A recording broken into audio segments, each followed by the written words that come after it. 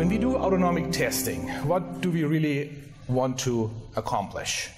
Well, obviously we want to detect if autonomic failure is present or not. That's obvious. We also want to be able to have tests that allow us to grade the severity of deficits that are present, and also to get some sense as to, is this a more localized, a more focal problem, or is this a more widespread problem? What's the distribution of autonomic failure? And then in some cases we're actually able to detect where the lesion is. Is this more of a autonomic neuropathy, ganglionopathy, or even a central autonomic disorder? And with the right autonomic tests you can narrow that down further. Now when we choose a test for autonomic function testing, there are certain attributes we would like that test to have in order to implement it into routine testing. Again, there are some obvious ones here. The test has to be sensitive, it has to be specific, obviously. It should also be reproducible from day to day and from week to week. It should be relevant clinically. So obviously you want to test someone's blood pressure responses if they have blood pressure problems, or their sweat function if they have sweat problems. So there should be some clinical relevance to it. And the test should have some form of physiological basis. You don't want a black box where you put something in, you don't know what happens, you get some sort of result output, and you don't know really what that result is or means. So it should be physiology based.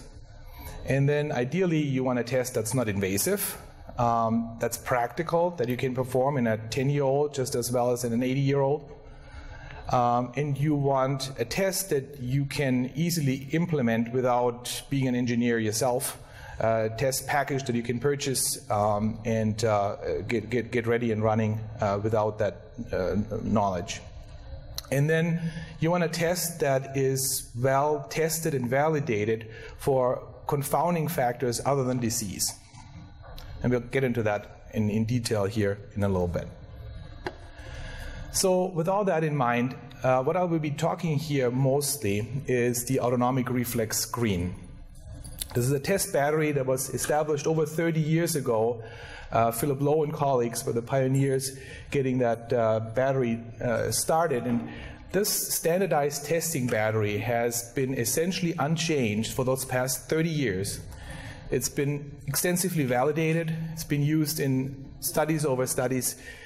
We do about 4,000 of those a year at Mayo Rochester alone. And this testing battery has been adopted into commercially available equipment with dedicated software, and is available for standardized testing now at other institutions as well, and increasingly found across the country.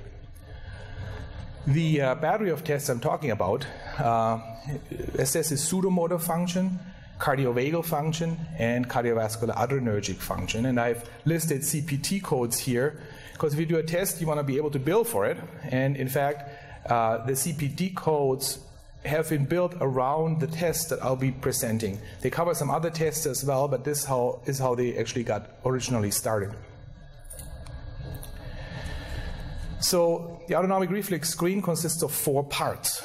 There's the assessment of pseudomotor function, and specifically postganglionic pseudomotor function, using a test called the Quantitative Pseudomotor Axon Reflex Test, or QSART.